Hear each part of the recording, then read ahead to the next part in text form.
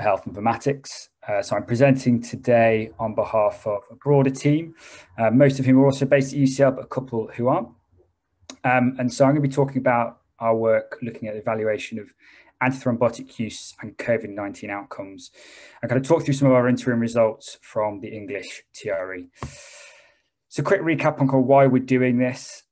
So over the last decade, there's a class of drugs known as antithrombotics, which for individuals with atrial fibrillation, so regular heartbeat, who are at higher risk of stroke. Particular class of these drugs, so oral anticoagulants, when they're given are significantly reduced risk of stroke. You can see that in the chart on the left, which is a positive, but unfortunately there's still a significant minority of people who aren't on these medications, and so we sort of want to understand why that's the case. Also then, of course, in the last 18 months from the COVID-19 pandemic, which has introduced another risk factor, particularly for these group of individuals. And there's been some observational evidence internationally that antithrombotics, particularly anticoagulants, might offer some protection against COVID-19 outcomes such as hospitalization and death. So there are kind of three objectives to this work. The first was actually just making sure we've got an up-to-date comprehensive estimate of how many of these individuals with atrial fibrillation are on antithrombotics and different classes of antithrombotics, and building that in a way that we can reproduce it, in 6 months' time, 2 years' time, 5 years' time. And the second was then to look at kind of the why. So for those that aren't on antithrombotics, what are the factors associated with that? And then lastly, looking at the COVID-19 outcomes question and really trying to robustly determine whether if you've been taking antithrombotics prior to a COVID-19 event, whether that reduces COVID-19 specific hospitalization and mortality. So it's just a slightly more detailed overview of kind of how we've addressed those objectives.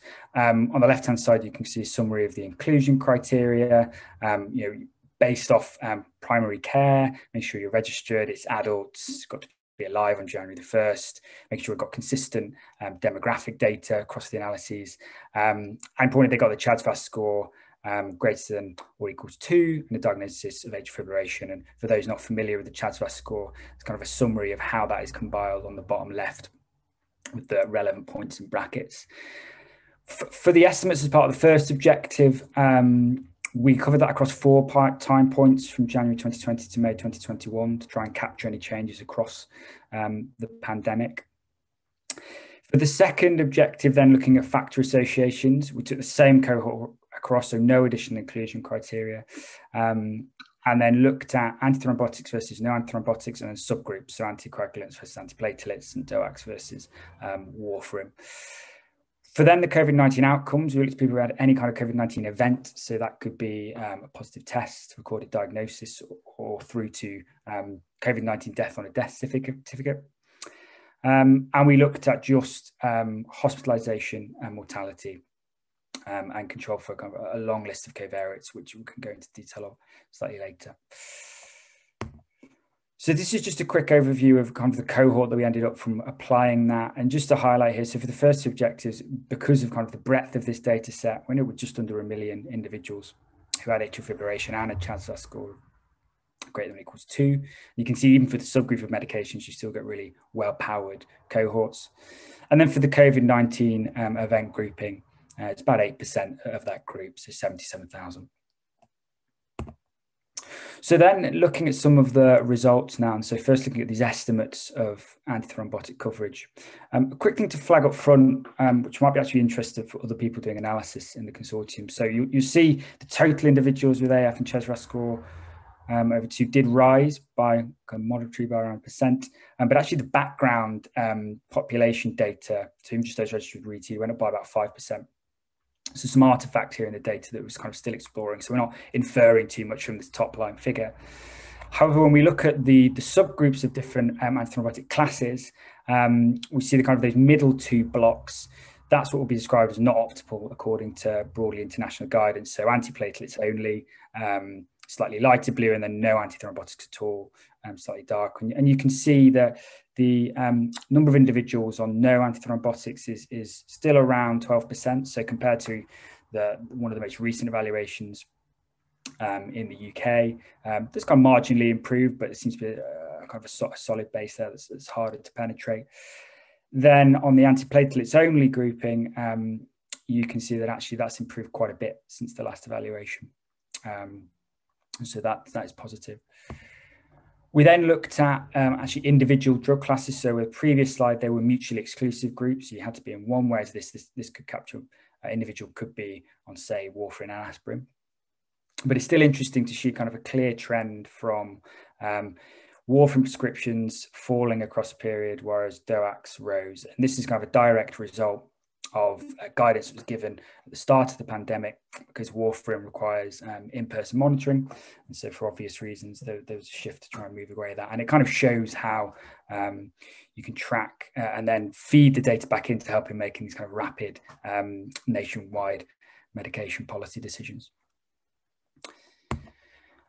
And then now looking at some of the factors associated with a lack of antithrombotic use. So on the left-hand side, you can see kind of the pre-selected factors that we tested, and these came from previous evaluations. The subgroups, there's a shiny app where you can see a lot more detail of the different stratifications, but here we're just looking at any antithrombotic versus no antithrombotic. And kind of as you'd expect on the first block of comorbidities, the comorbidities that make up the CHA2DS2-VASc score, they do increase the odds of being on antithrombotics, which is what you'd expect, and particularly with vascular disease and stroke. And then conversely, comorbidities that are signaling future bleeding risk, so that basically make up has bled score, like liver disease, they lower the risk, and that does broadly follow clinical guidance.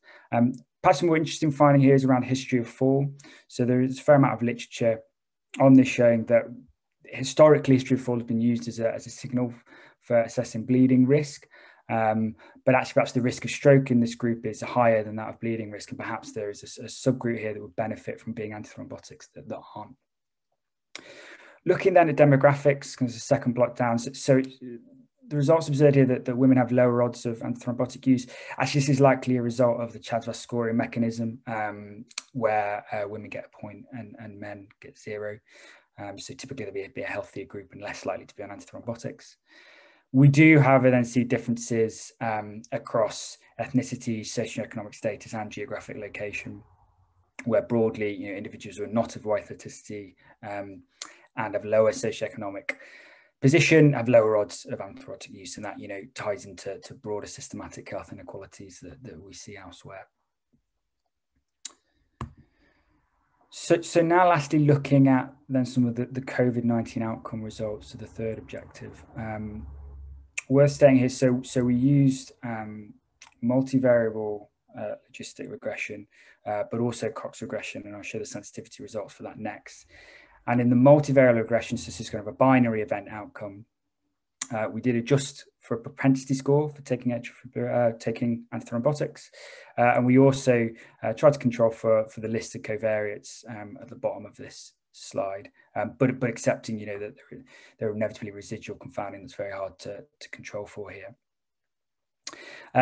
Give a sense of the numbers. So again, we picked up before, there's around 77,000 people in this cohort, about half of whom were hospitalized and about a quarter who sadly died.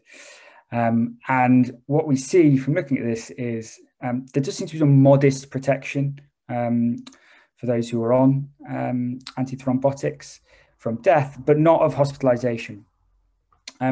Which is perhaps slightly counterintuitive, but there are possibly a couple of explanations for this. So one could be that if you're on an antithrombotic, you actually already have higher health-seeking behaviour, or you're more likely to be interacting with the health service anyway.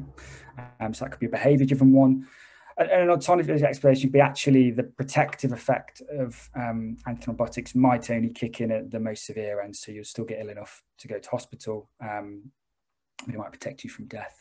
And we saw the same pattern in anticoagulants versus antiplatelets, but not in DOACs versus warfarin, where there was no difference in mortality, but there were some reduced odds of hospitalization, which is positive given that shift we saw earlier from warfarin to DOACs.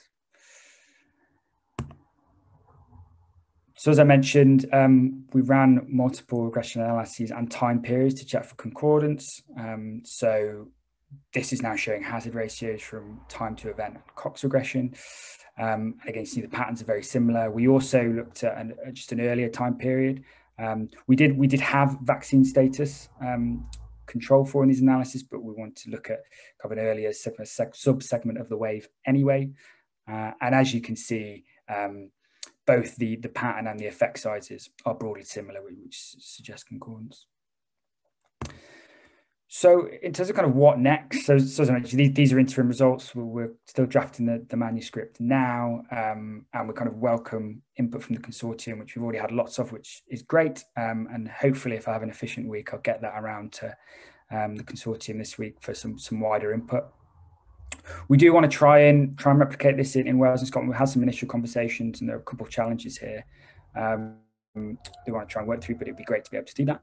And then, yeah, this is just kind of very much a first step to getting to some more personalised risk predictions for how you could inform medicating decisions in these individuals. So particularly how you can then build more personalised stroke and bleeding risk predictions, so we can kind of capture that coverage a bit better. So anyway, I'll pause there, and yeah,